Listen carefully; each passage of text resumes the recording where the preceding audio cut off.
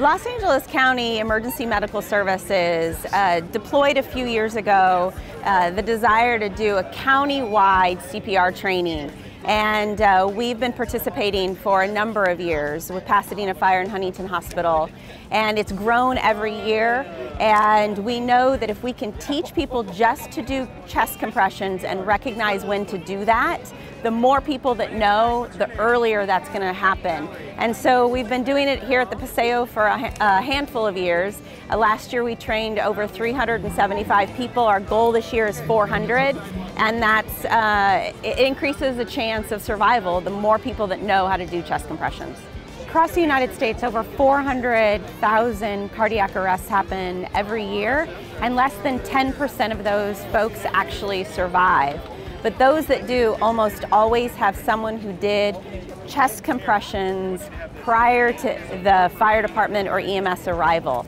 And so the American Heart Association realized a number of years ago that one of the drawbacks to doing CPR was that people didn't know if they should start CPR. They didn't necessarily want to do mouth-to-mouth resuscitation.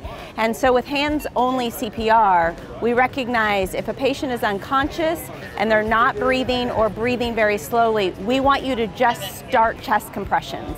We don't necessarily need to breathe for them as a bystander.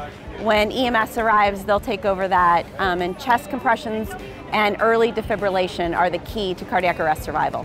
Hi, I'm Veronica. I'll be demonstrating to you how to do hands-only CPR. The first thing that you're going to do if you notice a loved one or a person that goes down is you're going to see if they wake up. If they do not wake up at all, first thing you're going to do is call 911. You dial 911, put it on speaker next to you. You get the person on a hard, flat surface, and you want to make sure that you have 911 on the phone and help is going to be on the way.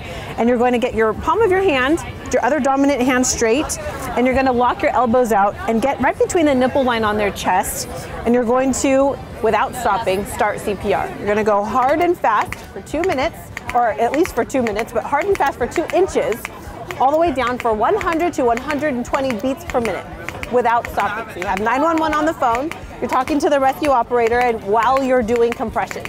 You will not stop until the paramedics arrive and they relieve you of what you're doing. You want to go at least 2 inches deep, and you're not going to stop, and you're going to go to the rhythm of the Stayin' Alive song, which is about 100 to 120 beats per minute. And you don't stop to give breath, you don't stop until someone else is there to relieve you, a trained professional that can stop, and you want to do it at this rate.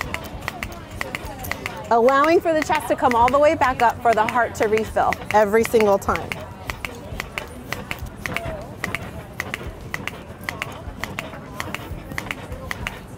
And when they arrive, then they relieve you, and you try to minimize any interruption as much as you can. So when you come to the Paseo today, you're going to see the red tents and the CPR and the free CPR signs. We even have blue signs that firefighters are walking around saying free CPR today. We're here from 10 to 2. It takes less than 5 minutes to learn how to save a life.